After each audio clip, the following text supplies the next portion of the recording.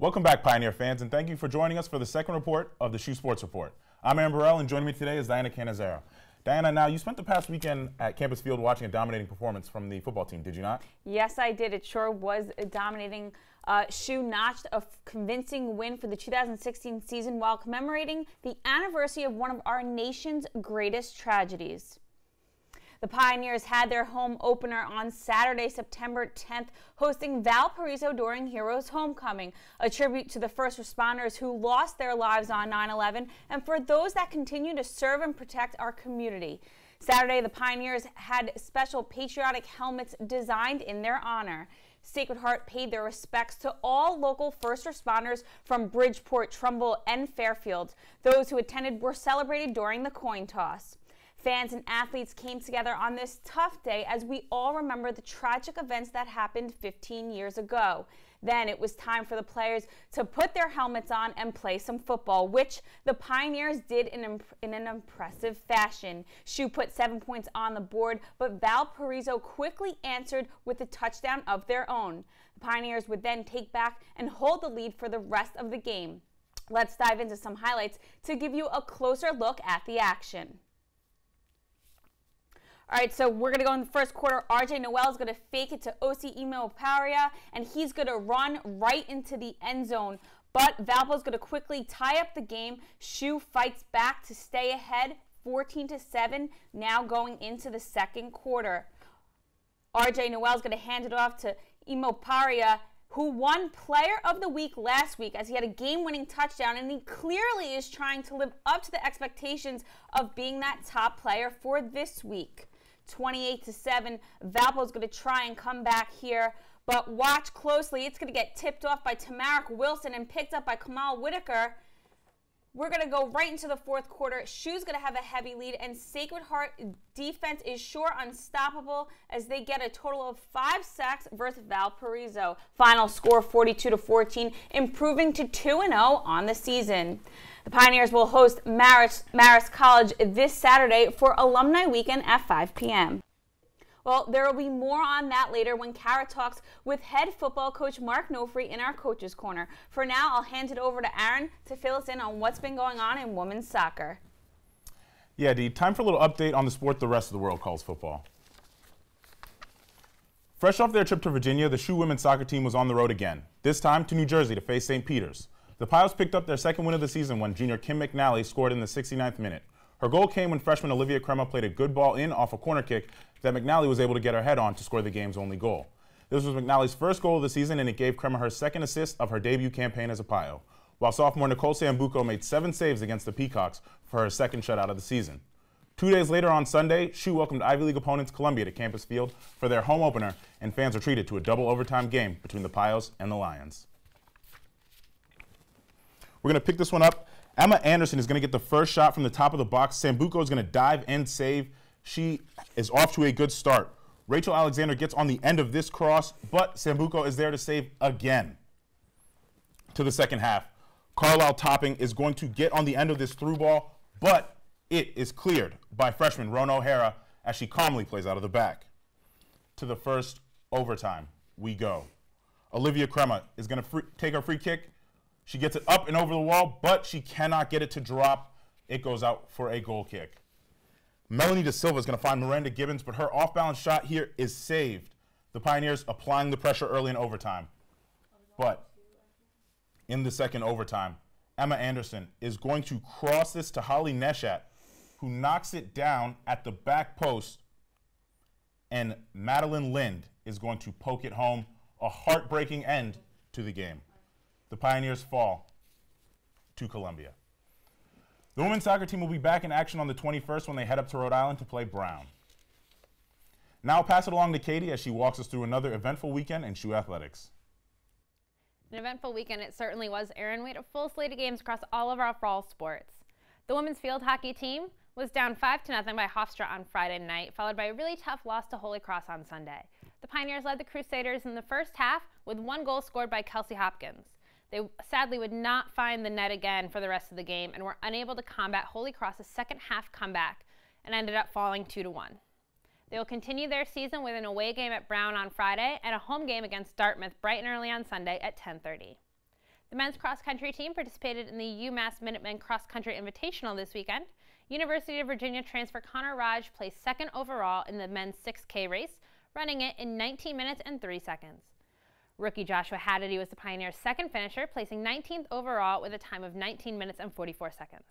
Sacred Heart would finish the meet in 6th place, and they will head to the 39th annual Fairfield University Victor F. Lieber Cross Country Invitational this Saturday, starting at 10 a.m. The men's golf team tied for 7th at this weekend's Ryan T. Lee Memorial Intercollegiate at Hot Meadow Country Club. Tom DeAndrea would be the team's top finisher, tying for 14th with 5 over par. He shot a 78 in round 1 on Saturday, but bounced back on Sunday shooting a 71. Pioneer Golf finished plus 33 in the tournament, tying with Bentley and sitting 7 strokes behind Fairfield, who finished in 6th place. SHU will be back on the links on September 19th for the Hartford Hawks Invitational at Bullbridge Country Club. The women's rugby team would notch their first win of the season at Castleton, defeating the Spartans 45-10. In the first half, both teams would fight for the lead, with Castleton scoring first and the Pioneers quickly responding with a try of their own. Castleton's Kaylee Daniels would score again, putting the Spartans up 10-7. However, the Pioneers regained and held the lead for the rest of the match, scoring 24 consecutive points with 3 tries by Charlotte Tallman, a pair of tries for Kaylee Hale, and a try from Allie Rinaldi. Sunny Raver would score the final try of the game, assisted by Tallman, giving the Pioneers a comfortable lead and securing the victory on the road.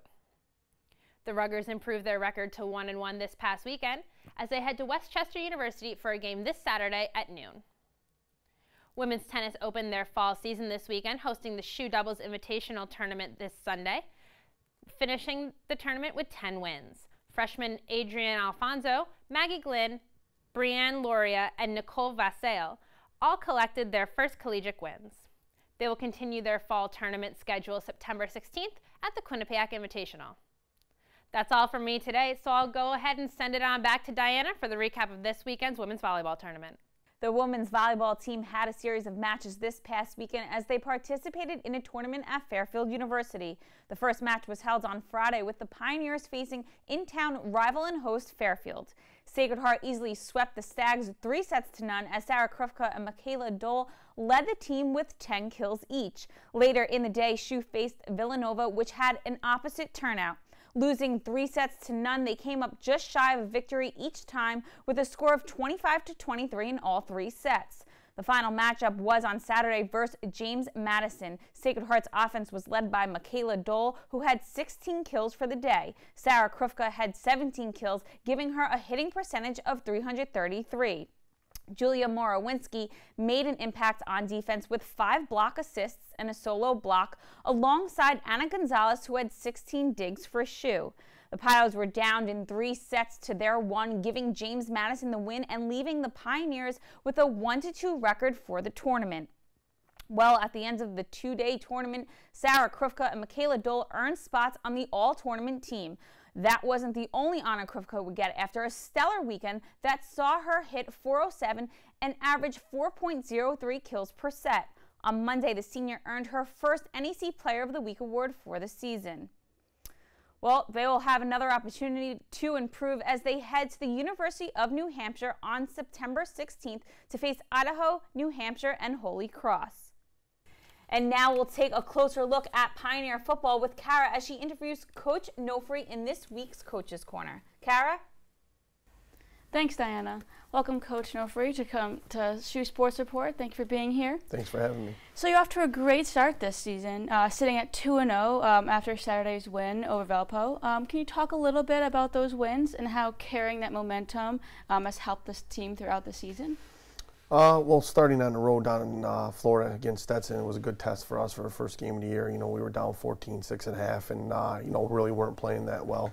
And the kids kind of found their way at halftime, made some adjustments, and came out the second half and got us a win. You know, in a hard-fought game, you know, with the heat and everything. And for being on the road first game of the year, I thought they did a great job. And anytime you win, whether it's pretty or not, it's a win. Yeah. The kids showed a lot of character. So going into this past week versus Valparaiso, being at home for the first time, 1 o'clock start, I thought our kids were excited about it. We made great gains between the first game and the second game, and like I said, they played real well. A few little things that we can always improve on, but real happy by the way they produced this past Saturday versus Valparaiso. Awesome. You've now had back-to-back NEC Defensive Players of the Week, from Kevin Barry to CJ Parvalis. I know we ask you this every year, but what makes the defense tick and continue to have success year after year? Well, I think number one is we got the right kind of kid. You know, we got a kid that really likes to play the game, more like a football junkie, we refer to him. And both those kids are great kids. I mean, they work hard in the weight room, you know, in the classroom, on the field. They're leaders. They were voted, you know, captains by their peers. And I think Coach Wisman does a great job with them, along with Coach Cook. You know, they got a good repertoire going. You know, they're constantly being coached. They know where to draw the line. They have a good relationship with the coaching staff. Coach Wist puts them in a great position to succeed, and Coach Cook makes sure they know their assignments and they play hard for them, you know, and I think part of it is defensively, you know, the attitude that Coach Wist has created and the defensive coaches, that those two buy into it, and when the rest of the team sees those two produce and give the intensity and know what they're doing all the time, that they kind of feed off of those two. And when you got your two linebackers that are players of the week in the first 2 weeks, that's a great thing going for us right now. It's great to have those two leaders. Being a recent graduate myself, I'm super excited about this weekend. It's homecoming weekend, so it's going to be a lot of energy.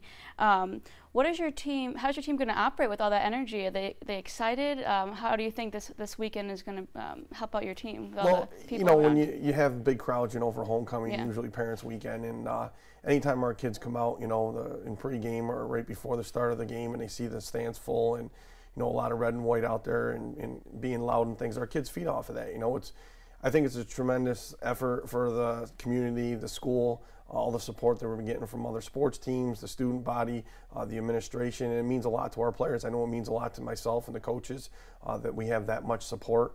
And, you know, when you win, even more people tend to come out and see it. But it's gone a long way in the last 3 years. It's come, you know, like I said, it's come a long way, and we enjoy it, and the kids feed off of that. So hopefully this Saturday there'll be a packed house again, and you know, our team will perform well. Yeah, absolutely. I'm so excited to see the team play. Another thing I'm excited for is that this Saturday we get to see our brand new video board in action. What does this addition to the field and this whole organization mean to you and your program? Well, it means that, you know, the administration and the school is making a great commitment to the football program and the other sports here. I mean, 2 years ago we got a brand new locker room. Last year we got a brand new turf field, and this year's the scoreboard. So each year, you know, Coach Valentine's doing a great job, you know, promoting athletics here and trying to push the envelope and understand that we need to continue to grow and keep up with other schools and make our mark in the Northeast Conference. And like I said, the administration is behind us, and when you see things like that each year, improvements, it makes it, you know, good for our kids. They feel great about it, and it's good to see that the school's behind you and they're willing to, you know, keep pushing that envelope to make sure we continue to grow and get better each year. Absolutely. Well, thank you so much, Coach, for being here today. Let's send it back to you guys at the desk. Well, thanks, Kara. That's all we have for today's SHU Sports Report. For Aaron Burrell, Kara Levine, Katie Sullivan, and myself, Diana Canizaro, we look forward to seeing you next week. Take care, everyone.